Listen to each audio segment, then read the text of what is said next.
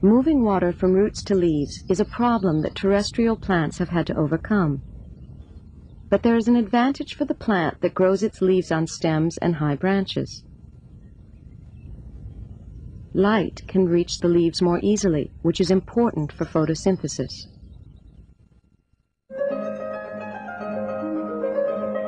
Photosynthesis is an energy-storing process that is important to animals as well as plants.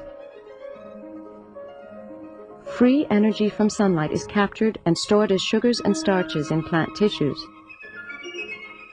The way the leaves are arranged on stems ensures that the plant takes maximum advantage of the available light. The key to photosynthesis is the chloroplast. There are large numbers of chloroplasts found in the middle tissue of the leaf. In low light, they are distributed fairly evenly, but bright light causes them to move to a less exposed position. The most noticeable characteristic of chloroplasts is their green color. The color comes from a pigment called chlorophyll, which is concentrated in the grana. We can show that without the chlorophyll, photosynthesis does not take place.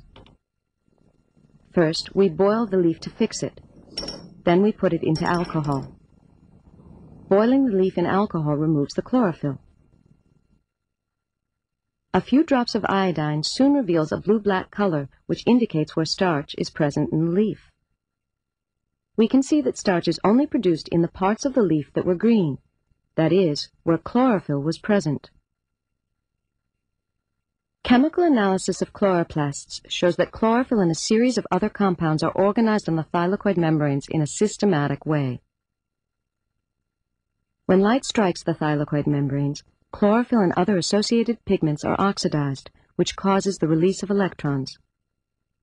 The electron flow initiated by this input of light energy is coupled with the formation of adenosine triphosphate, or ATP.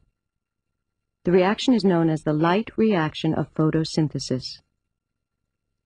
Because electrons are being lost from the chlorophyll, they have to be replaced. The plant does this by splitting water molecules and using electrons from hydrogen, leaving oxygen as a waste product. When water plants like Alodia are photosynthesizing, it is easy to see the bubbles of waste oxygen being released. ATP molecules are energy-storing molecules. They provide the energy that enables the plant to combine carbon dioxide with other compounds to make sugars. This activity occurs in the stroma of the chloroplast and does not require light. It is therefore known as the dark reaction of photosynthesis.